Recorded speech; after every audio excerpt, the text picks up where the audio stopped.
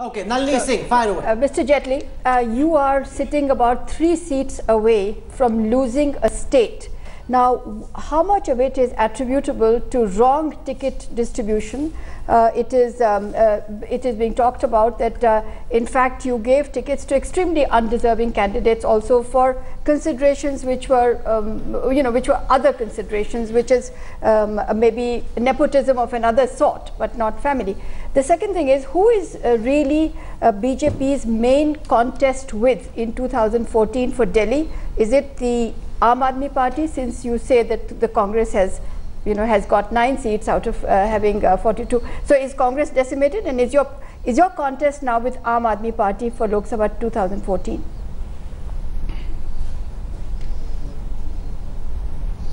You see, it's quite possible that some of the tickets which have been distributed were not, we may have erred in that, but I can assure you there was no nepotism. If it is a wrong distribution of ticket, the party would collectively take a responsibility. Now, it's not that we are 3 seats away from losing a state. We are 3 seats away from regaining the state back. We should have ordinarily regained it back, but we've been kept back from it by 3 seats because we haven't won as much as we thought we could win. Now, as far as the 2014 Lok Sabha election is concerned, in the first instance, it's too early to say what shape the Aam Aadmi Party would take for the Lok Sabha election.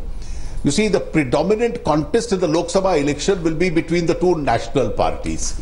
And therefore, the possibility of regional party or a small state party having a marginal role also exists. But if you look at the present vote share, the indications are that it would be a contest between the BJP and the Aam Aadmi Party.